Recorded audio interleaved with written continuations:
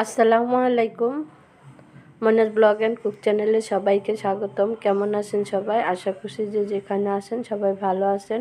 আলহামদুলিল্লাহ আমরাও বেশ ভালো আছি। নতুন আরেকটি ভিডিও নিয়ে আপনাদের মাঝে হাজির হয়ে গেলাম। আশা করছি ভিডিওটা প্রথম থেকে শেষ পর্যন্ত স্কিপ না করে দেখবেন। তো এখানে এই যে আমাদের বাজার নিয়ে আসছে, এই মাত্র সোহাগের আব্বু বাজার নিয়ে আসলো। তো সকালে নাস্তা টাস্তা খাওয়ার পরে বাজারে চলে গেছিলো। তো বাজার থেকে কি নিয়ে আসছে আপনাদের দেখাই দিই। দেখানোর আগে আমরা শাক বাছতে বসে গেছি। শাক আনছে মেথি শাক। অনেক দিন যাবৎ বলছিলাম মেথি শাক আনতে, কারণ মেথি শাকটা আমার কাছে খেতে খুবই ভালো লাগে। আমার খুব প্রিয় এই শাকটা। তিতা তিতা, হালকা তিতা তিতা লাগে, তারপরেও খেতে কিন্তু অনেক ভালো লাগে আর সুন্দর একটা ফ্লেভার আসে। এই ফ্লেভারটার জন্যই খুব ভালো লাগে। আর যে সোহাগের আব্বু কিন্তু আমার সাথে শাক বেছে দিচ্ছে, কারণ এই শাক একা একা বাছতে গেলে অনেক সময় লাগে। তাই সোহাগের আব্বু এই যে বসে বসে বেছে দিচ্ছে আমাকে শাকগুলো। সে কিন্তু এখন গোসল করতে যাবে, গোসলের টাইম হয়ে গেছে, একটু পরে আজান দিয়ে দিবে, নামাজ পড়তে যাবে। তো আমার সকালে কাজটা সেরে রান্না করতে আসতে অনেক লেট হয়ে যায়, তো একা একা পারা যায় না। তারপরে যে সোহাগের আব্বু সেই জন্য আমাকে একটু হেল্প করে। তো যাই হোক, শাকগুলো বেছে নিই, বেছে আবার আপনাদের সাথে পরে দেখা হচ্ছে। তো অনেক 2 মুঠা শাক, তো মেথি শাক এই যে 1 মুঠা বাছা হয়ে গেছে, আর 1 মুঠা এখন বেছে নিব। ও আর আনছে হচ্ছে আর মাছ, আপনাদের দেখাই। ছোট ছোট 2টা আর মাছ, বড় না। তো জিনিসপত্রের যে দাম, মধ্যবিত্ত পরিবারের এরকম খাওয়ায় অনেক সমস্যা, মুশকিল হয়ে গেছে। এত দাম দিয়ে খাওয়া যায়, মাছের দামই অনেক। তো মাছটা বের করতে পারলাম না, মাছটা কাটা আটকায় গেছে পলিথিনের ভিতরে। তো যাই হোক, এখানে আমি শাক বাছা হয়ে গেছে, শাকগুলো দিয়ে নিচ্ছি। কলটা ছেড়ে যে চালনির মধ্যে শাকগুলো নিয়ে ধুয়ে নিচ্ছি। তো এইভাবে ধুইলে বালুগুলো চলে যায়।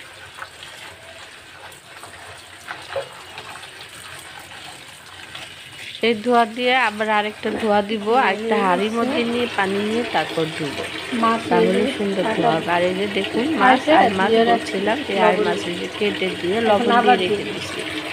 আরবার ধুবো, আবার ভালো করে ধুয়ে তারপর রান্না করব। তো যাই হোক বন্ধুরা, সমস্ত কিছু ধুয়ে নিয়ে যে চলে আসছি চুলার পাড়ে কাছে, এখন রান্না করব। তো আমি এর আগে ডাল বসাই দিয়েছিলাম, ডাল রান্না করতেছি। আর এই যে মাছ ভুনা করব টমেটো দিয়ে, আর মেথি শাক ভাজি করব। এই হচ্ছে আজকে দুপুরের রান্না। তো এই যে দেখুন ডাল এখানে প্রায় হয়ে গেছে, ঘুটা দিয়ে নিছি, এখন শুধু বাগার দেব, পেঁয়াজ রসুন দিয়ে বাগার দিয়ে নিব। তো এখন ডালটা বাগার জন্য যে কড়াইতে তেল দিয়ে দিলাম, আর তেল গরম হয়ে গেছে। এখন রসুন কুচি দিয়ে দিছি, পেঁয়াজ কুচি দিব, দিয়ে ভালোভাবে নেড়ে চেড়ে ব্রাউন কালার করে ডালটার মধ্যে বাগার দিয়ে নিব।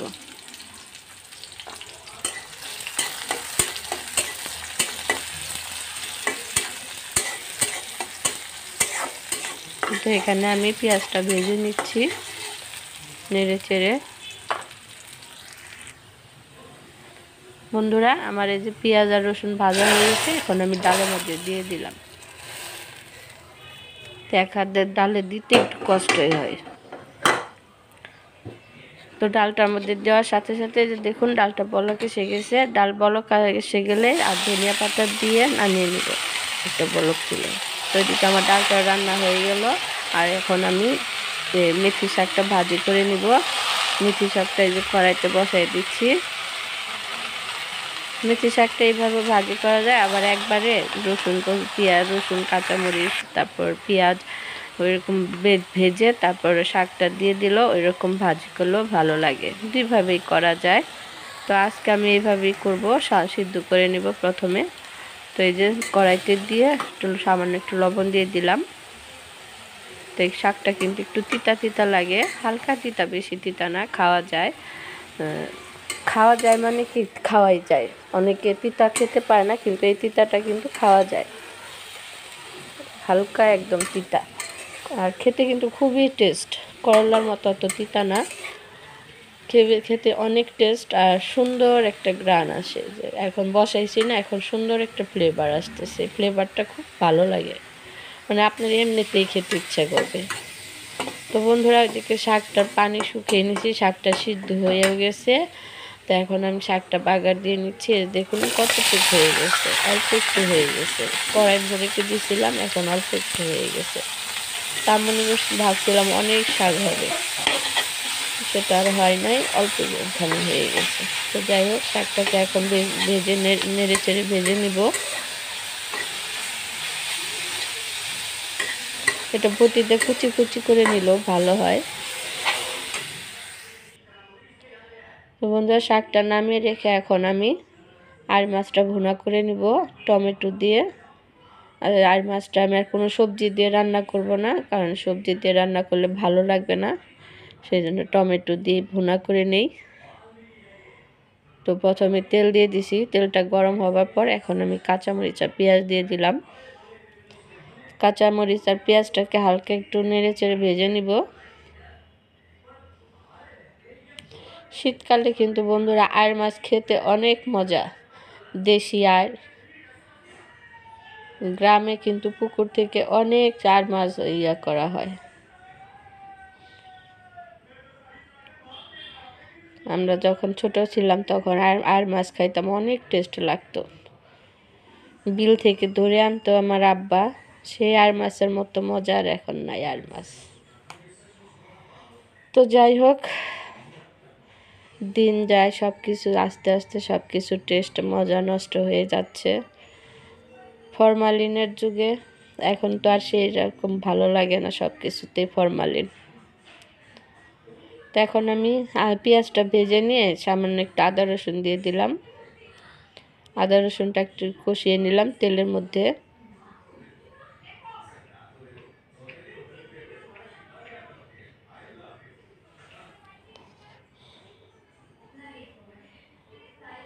আর এই যে মশলা দিয়ে দিচ্ছি, হলুদের গুঁড়া, মরিচের গুঁড়া, ধনিয়ার গুঁড়া।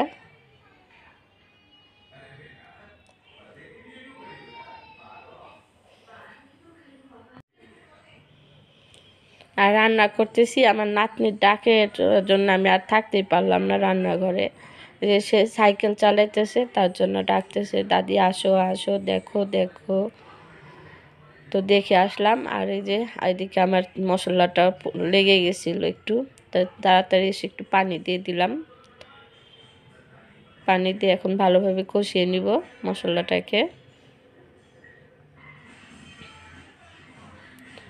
লবণ দিয়ে দিলাম স্বাদ মতো।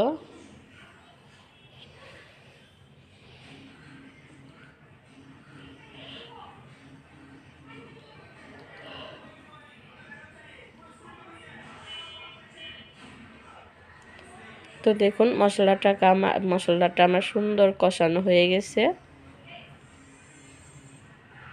এখন মাছ দিয়ে দিব।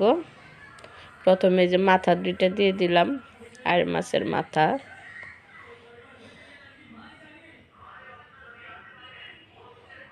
আর মাছের মাথা কিন্তু এত টেস্ট না, আর মাছের মাথায় কোনো কিছু নাই। তো আমার মা চাচিরা ছোটবেলায় বলতো, আইড়ের মাথা ঘিত্ত মধু জামার পাতে দাও,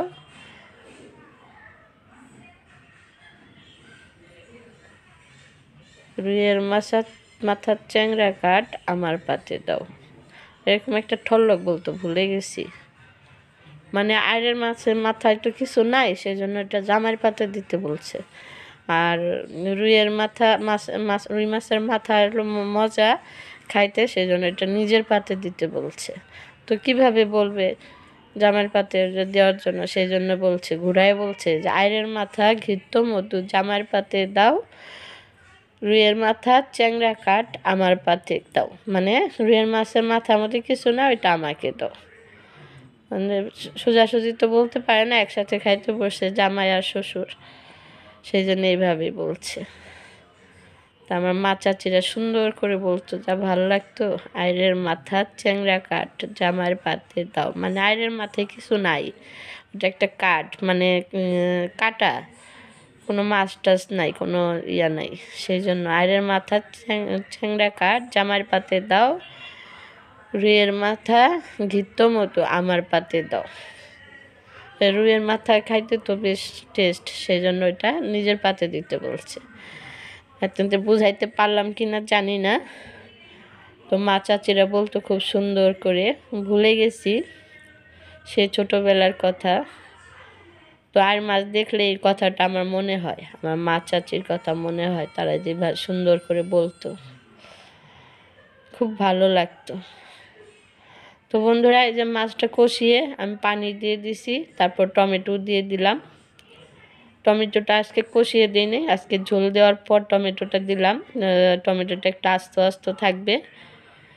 অন্য সময় তো টমেটো কি কষিয়ে রান্না করি, আজকের কষিয়ে রান্না করলাম না। তো এখন ঢেকে দিলাম, ঢেকে রান্না করি। আর এই যে দেখুন বলক এসে গেছে তরকারিটা।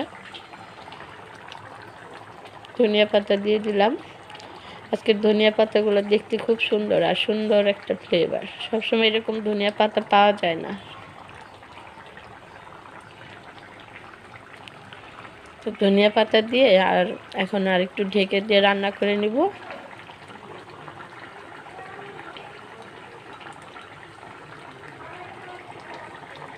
আর দিলাম হচ্ছে জিরার গুঁড়া। জিরার গুঁড়া না দিলে তো ভালো লাগবে না। আর মাছের মধ্যে নামাবার আগে এরকম 1 চামচ জিরার গুঁড়া দিয়ে নামিয়ে খেতে ভালো লাগবে।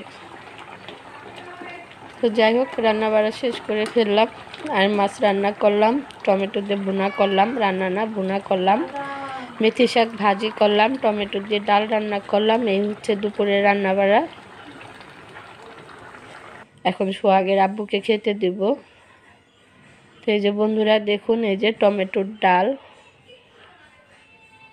আর এই যে আর মাছ ভুনা, মেথি শাক ভাজি। মেথি শাক দিয়ে আমার ভাত খাওয়া হয়ে যাবে, এতটা ভালো লাগে আমার কাছে মেথি শাক, আর কিছুই লাগবে না।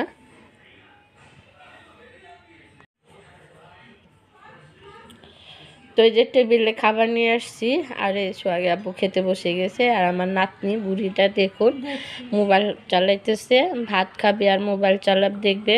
মোবাইল না দেখে সে আবার ভাত খায় না। এই যে আমার নাতনি না, সব বাচ্চারাই মোবাইল না চালাইলে ভাত খায় না, তাদের মোবাইল দিতে হয়, তারপর তারা ভাত খায় এখনকার যুগের বাচ্চারা। তো এই যে সোহাগের আব্বু আজকে গলা খুব সমস্যা হইতেছে, কথা বলতে ফ্যাস ফ্যাস করতেছে। জানি না কেমন শোনা যাচ্ছে আমার ভয়েসটা। আশা করছি আপনাদের কাছে ভালো লাগবে।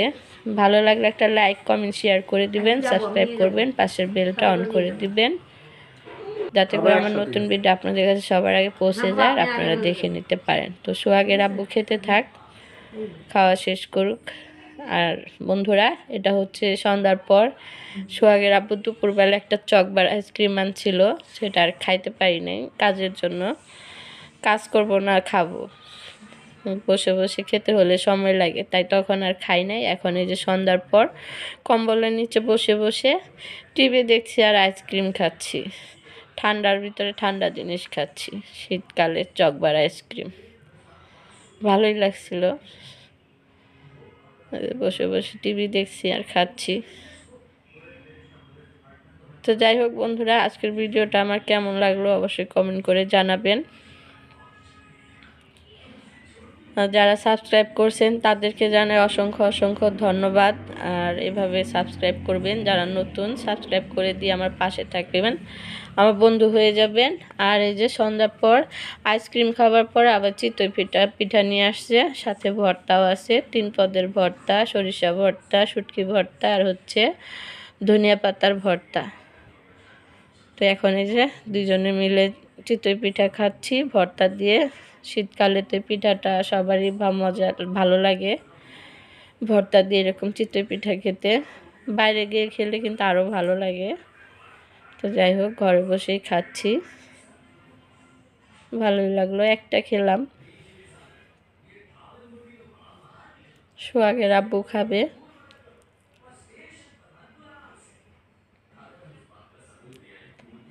সব ভর্তা মিশিয়ে তারপরে খাচ্ছি। এই যে সোহাগের আব্বু দেখুন বসে বসে খাচ্ছে এখন।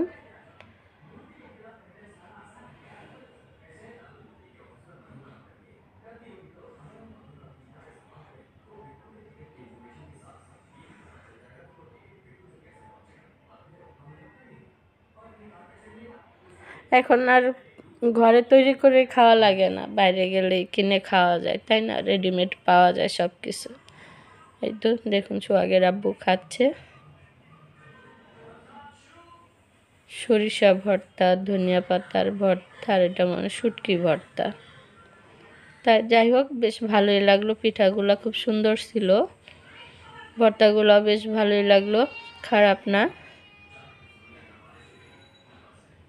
তো এই হচ্ছে আজকে আমার ভিডিও। আজকের মতো ভিডিওটা এখানেই শেষ করব। সবাই ভালো থাকবেন, সুস্থ থাকবেন, আমার সাথেই থাকবেন।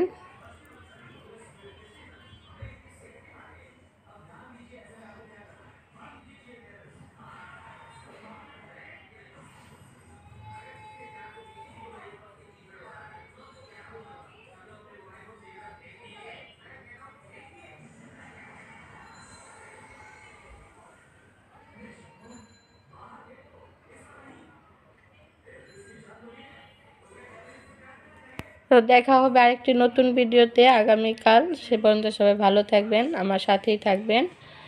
আসসালামু আলাইকুম, আল্লাহ হাফেজ। আসসালামু আলাইকুম। কতবার বললাম, ভুল ত্রুটি ক্ষমা সুন্দর দৃষ্টিতে দেখবেন।